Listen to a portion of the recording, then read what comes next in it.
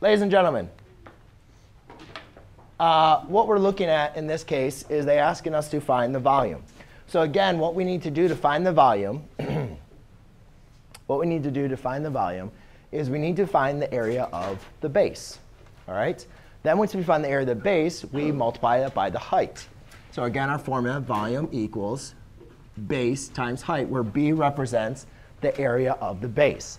So we look at this base, and we see that the base is the same as the top, right? So those are the bases that we're going to use. And we need to find the area of this. So I take a look, and I say area equals pi r squared. Now remember, we need to find r, which is going to be our radius. Well, if the diameter is 6, r is going to be half of that, which will be 3. Does everybody follow me?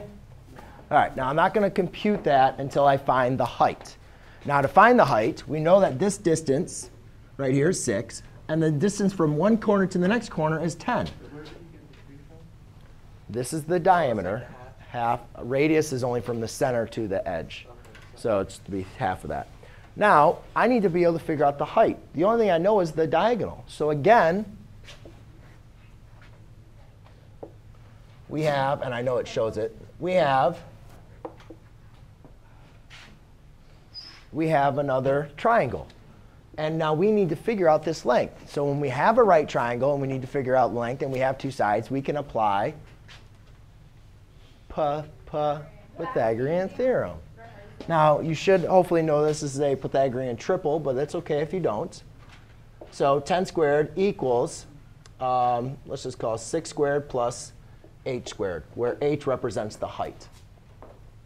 So therefore, I have 100 equals 36 plus h squared minus 36 minus 36. Oh, yeah, 64. 64 equals h squared, square root, h equals 8. Where did I lose you? Because this is something we did in the first part of the year. Do you remember Pythagorean theorem? Here's a triangle, Pythagorean theorem. All I'm doing is applying that to h equals 8. Yeah. Does everybody follow me? Any questions, Damon?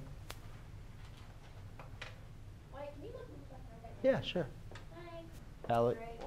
Alexandra, do you have any questions? Interesting. All right. So now, once we know the height, and I know the area of the base, now I can go ahead and multiply them. So volume equals my area of the base, which is pi, 3 squared is 9, times 8. And then what I'll simply do is I'll just go ahead and take all of this information, and I'll multiply it in my calculator. So I'll do pi times 9 times 8. And I get 226.2 rounded to the 10th. Volume equals 226.2. And then I didn't write down what our dimensions. What was the dimensions for this problem, Jessica? Jessica, what was the dimensions? In your homework, what was the dimensions? Oh.